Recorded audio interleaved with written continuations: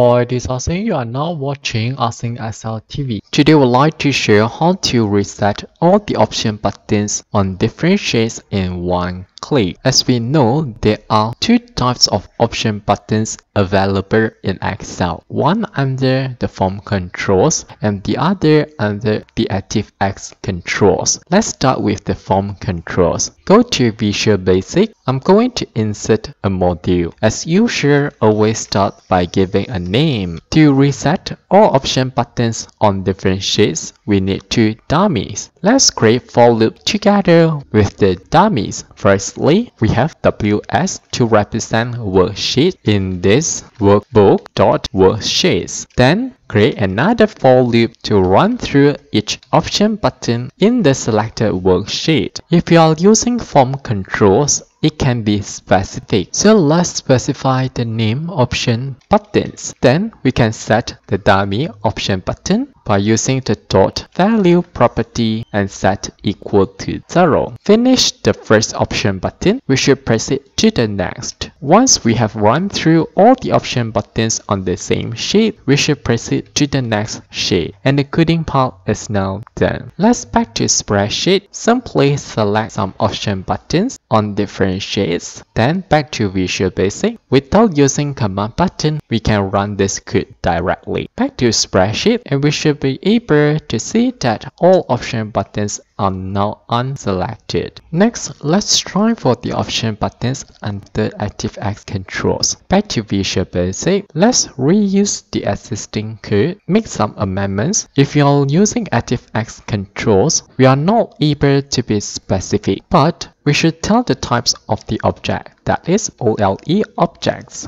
Instead of having the option button dot value, we should add dot object before dot value, and this time we should set equal to false. On the other hand, if you have more than one type of OLE objects, for example, command buttons, checkboxes, etc. on these sheets, then we should first create condition before setting the value to be false. We can use the if statement, make use of the left function. Firstly, record the name of this option button, and I'm going to take only the first 3 letters. And the first 3 letters of this option button must be equal to odd. Note that this is case sensitive, so we should type correctly. Start with if. Of course, we have to end with if. And the coding part is now done. Let's run this code by using command button for this time. Back to the spreadsheet, insert a command button under ActiveX controls. Click and insert at the desired place. Click on properties, change the caption if needed. For example, I'm going to change to reset. Besides, if you don't want to have just the width but also an icon, we can go to the Insert tab. In the Illustrations group, click on Icons, type and search for the desired icon. Select and insert. Change the graphics field if needed, and it is very important to resize the icon first. Press Ctrl C to copy, select the button and look for Picture, select None and paste it. Next is to change the position of this icon. Look for Picture Position. Click on the drop down, select the desired position. For example, I want the icon be placed on the left center. Close the window, delete this icon. Back to Developer tab, double click on the command button, call the module. If you can't remember the name, let's back to the module, copy the name, and back to the command button, paste it here. Back to spreadsheet, off the design mode, and we can now reset all the option buttons by using the command button, as we can see here. Okay, that's all for this video. Thanks for watching. Hope you like this. See you.